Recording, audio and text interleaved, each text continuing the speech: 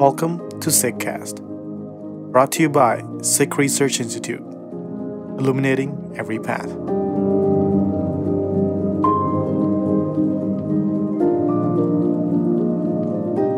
Waheguru Ji Ka Khalsa, Waheguru Ji Ki Fateh. My name is IkOankar, and I am the Associate Editor of the Granth Sahib Project. We've delved into different compositions here at the Granth Sahib Project, either traditionally or popularly associated with key Sikh life ceremonies, such as the birth and naming ceremony, initiation ceremony, the wedding ceremony, and also Lama so far. Lately, we've been exploring Bani traditionally associated with death, like Sad, Alaniya Mahalla Pehla, and Alaniya Mahalla Tija, each offering their own insights. In the same vein, we are pleased to announce the release of the collection of 7 shabads associated with the Sikh funeral ceremony, also known as Antam Sanskar. These compositions guide us through moments of mourning, contemplation, and ultimately acceptance of the cycle of life and death.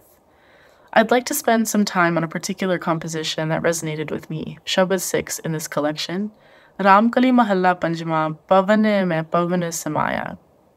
From the title of this composition, we can tell that it was revealed by Guru Granth Sahib in Rag Ramkali. So let's take a look at the Rahau line from the first body where we find the main idea. Kaun mua re, kaun mua, Brahm Gyani mil karu bichara, ehe to chalit pya rahau. Our team translates this to, O sibling, who has died? Who has died? No one has died, rather a wondrous thing has happened. Meet an enlightened being who knows the way of the Creator and creation and reflect on it. The departure of the being from this world is merely a play of the Creator. Pause. In a gentle yet firm tone, the Guru poses a rhetorical question, challenging our superficial grasp of death. To the Guru, departing from this earthly realm is simply a part of IkOankar's magnificent cosmic play. The Guru leads us towards a timeless truth, directing us to those genuine insights. And the custodian of these genuine insights, as the Shabad says, is the Brahm Gyani. And a Brahm Gyani is an individual with a profound understanding of Brahm. Here, Brahm is synonymous with IkOankar and literally translates to the Supreme Being. So, the Brahm Gyani is that who has a profound understanding of IkOankar. And we also refer to the Brahm Gyani in the Granth Sahib Project as enlightened beings. So, having come to know IkOankar, they have been graced with the full knowledge of death. Death doesn't elicit fear from them. Death is another part of IkOankar, and the idea of leaving this material world doesn't scare the Brahm Gyani anymore. In the company of enlightened beings, the veil is lifted and truth is revealed. We may pause here and think, who are the Brahm Gyani? Where are they, for whom death is no longer fearsome? In the final stanza, the Guru challenges our self-made theories, stating plainly, what you think this is, it is not. With compassion, the Guru exposes the shallowness of our understanding of life and death. Those who grasp this truth are cherished by the Guru, who acknowledges the difficulty of such a realization. But to come to this realization, we first need to identify what we may unlearn. And by reflecting on the origins of our beliefs, our superficial understandings of death, our assumptions about what it means to die or to be dying, we may question, where do these ideas about death and dying stem from? How does embracing the divine command hukam alter our views on death and IkOankar? How does wisdom dispel our fears, opening us to the truth of IkOankar? Of course, for each word in this Barney, we have word meanings for you to explore. And Rovarnhar is one that I'd like to highlight for all of you, and it appears in the line, Agali ki ch khabar na pai, Rovarnhar pi oot sadai. The team translates this line as, the one who weeps, having gotten up, will also depart. And Rovarnhar, the word, is translated to the one who cries or the one who weeps. In English, the words that come up to mind that could possibly have the same definition have an overtly negative connotation, implying that someone lacks emotional resilience or maturity.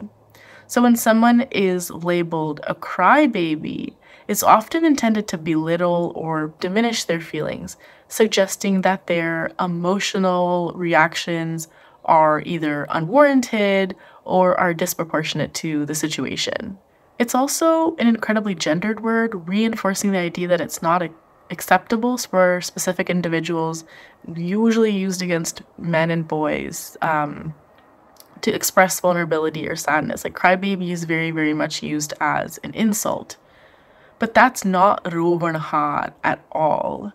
I feel like I can very much relate to the rovenhar, the one who's kind of being asked in this shabad, like, why, what do you mourn? You know, what are you crying for? Because when we cry, it's a raw emotion. Maybe we are overwhelmed with grief or sorrow, anguish, sadness, pain. And to weep is to embrace a sense of vulnerability and authenticity. It's one of those raw human emotions.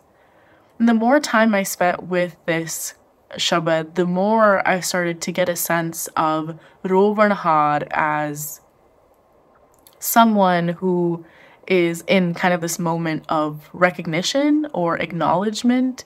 The more I could recall these moments of feeling lost or detached in grief. And for me, it's almost a metaphor or a symbol for someone who feels disconnected from the divine, from IkOankar. In the same way that someone weeping or crying may be overwhelmed by emotions and feeling separated from a sense of comfort from a loved one who has just passed, a person enduring disconnect from IkOankar may also feel adrift, overwhelmed with emotion, overwhelming this feeling of discomfort or, disconnection from this larger thing that we all want to find belonging in. To be in that moment of rovenhar, it's recognizing that you are looking for this sense of belonging within the larger cosmic order of IkOankar. Weeping can be cathartic. It's a release of pent-up emotions for so many and a pathway, hopefully, towards something better. You can cry and then you can choose to kind of just fall in back to the same patterns, the same things that give you temporary comfort, or you could identify that, okay, this is a moment, this is an opportunity for me to respond differently, to choose a different path, to choose different behaviors, to even choose a different thinking. So by acknowledging that grief and that pain, we also acknowledge that we want to reconnect with IkOankar. And by kind of shedding these preconceived notions of death and dying, we can begin our journey towards this wondrous thing that has happened, towards recognizing that this is merely a play by the Creator. And in that, we find a deeper understanding of our place within the divine order that IkOankar has created. For those seeking a deeper understanding, I urge you to dedicate time to exploring the literal and interpretive translations of this collection of 7 shabads that we're releasing. To scholars, I extend an invitation to dive into the word meanings and explore the footnotes. And if you're new to exploration, start with the commentaries. And for the lovers, let the Bani resonate through your singing. Waheguru Ji Ka Khalsa, Waheguru Ji Ki Fateh.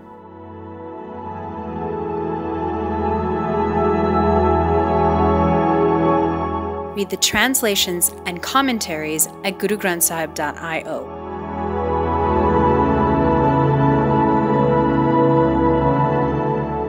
You are listening to Sikhcast by Sikh Research Institute, illuminating every path.